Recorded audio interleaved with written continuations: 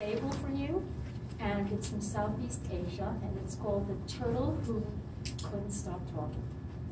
And so, there was this turtle, and he lived in this muddy, yicky, horrible pond, and he had such a hard time finding food to eat because he couldn't see. He couldn't see the insects and things that he needed to eat.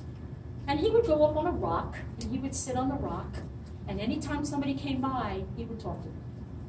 The snakes slithered by, and he would say, "Oh, I wish I were like you. I want to go on an adventure. But I can't. I'm really slow, and I'm here all by myself on this rock or in this horrible pool." And they just kept going on. And then came the frogs. And the frogs were hopping along, and he said to the frogs, "Oh, you look like you're having so much fun, and you're in a group, and I'm here all by myself in this horrible place, and I'm just so unhappy." And they kept going, didn't pay much attention to him. And then came these little birds, and the little birds came along, and the little birds were chirping and chirping, and they were kind of flying and walking, and "I just wish I were like you. I wish I could go someplace and get out of this place, and I'm so unhappy here, and I don't know what to do about it." And he was talking and talking and talking all the time. He was just getting really, really tired of talking. And then all of a sudden, these geese flew by. They came over, and they looked at him, and they said to him, "Oh, I can see that you are living in this horrible place, and how can you find your food? And so I will take you someplace really beautiful. I will take you in the sky, and I will take you to the most beautiful lake. It'll be so clear and blue, you'll be able to look down, and you'll be able to find as many insects as you want." And the turtle goes, "How am I going to be able to do that? I can't fly." And so the geese said, "Okay, we're getting a stick, and you just hold on, but don't talk. You have to hold on with your mouth. We're going to take you up and away." And so off they went. Turtles hanging down, going over the clouds, through the clouds, and the little village kids are going, "Oh, look how silly. There's a turtle there in the sky. I've never seen anything so silly in my life." And he wanted to say something to them, but he knew he couldn't open his mouth because he'd fall.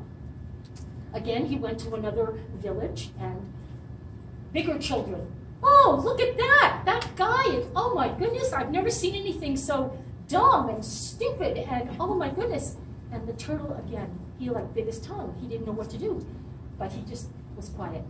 And then he was going all again farther and farther away, and there was a village, another village with really big kids, and they were just so angry at him and saying, "Oh, I can't stand you, Mr. Turtle. You just look so dumb, and I just hate you." And he just couldn't take it anymore. So he opened his mouth to say something, and then of course he fell. Well, he fell on some straw, so he just cracked his shell. He did not die, but he learned a lesson that it's really good to listen and not be talking all the time.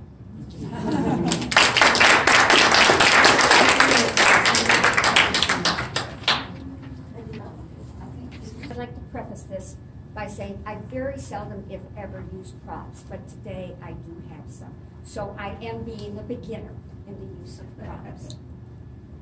This story is not too long ago, but the animals were still talking to each other then.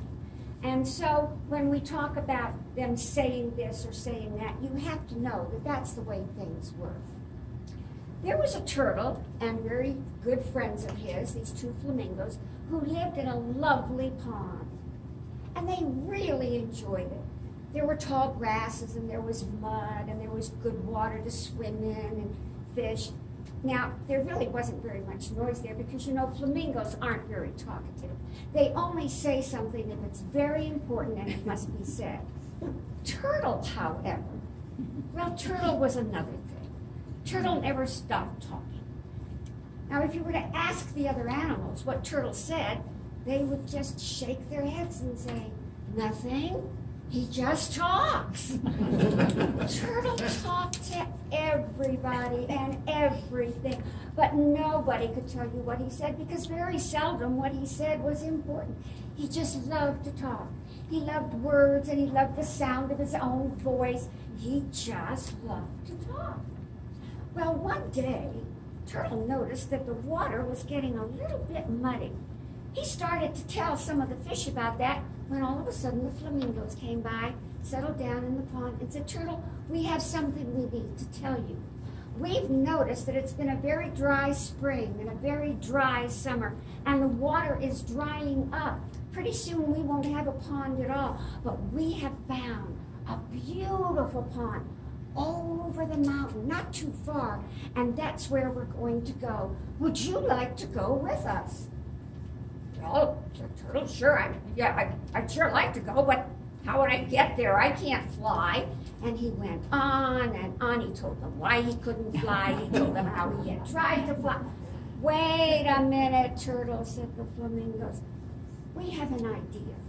If we can get you there, would you like to come with us? Oh, that would be great, he said. And then he began to tell them how great it would be. Wait, Turtle. If we're going to take you, we've figured out a way we can do it. But you're going to have to be quiet. Oh, sure, I can be quiet. I was quiet. No. Tell you what we're going to do. We'll go and get a big stick, okay? And one of us will put the stick in his mouth on one side, and the other one will put the stick in his mouth on the other side. And Turtle, you're going to put the stick in your mouth right in the middle. You got that? Oh, yes, I'm going to. No, hush, just listen. You put the stick in your mouth, but once we take off, you can't say anything, because if you do, you'll drop. If you let go of the stick, oh, don't worry about it. I understand, and I'm really anxious to get there. I'll be very, very good. And so, they put the stick in his mouth, and they took off, and as they took off, Turtle looked down, and he thought, wow, that's beautiful, and he wanted to tell them, and no. They said, I can't say anything, because then, oh, look at how pretty the mountain. Maybe if we went, maybe I could tell, no, I have to be quiet. And then they flew over a small town, and there were some children. And the children looked up and they said, hey, look at that. There's a turtle hanging on a stick with two birds. Isn't that silly? And Turtle thought, well, that's not, I'm going to, no, I mustn't tell them. I mustn't tell them, okay, we'll fly some more. And then they came to another town. And there were some grown-ups down there too. And they looked up and said, look at that. That's the dumbest thing I ever saw. A turtle holding on to a stick. Well, this was just a little too much for Turtle. He thought, I know, but doggone it, that's, and there he was.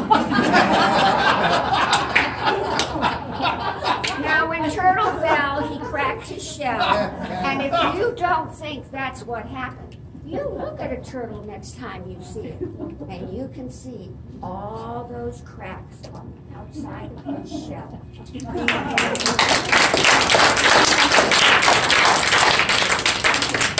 My curiosity.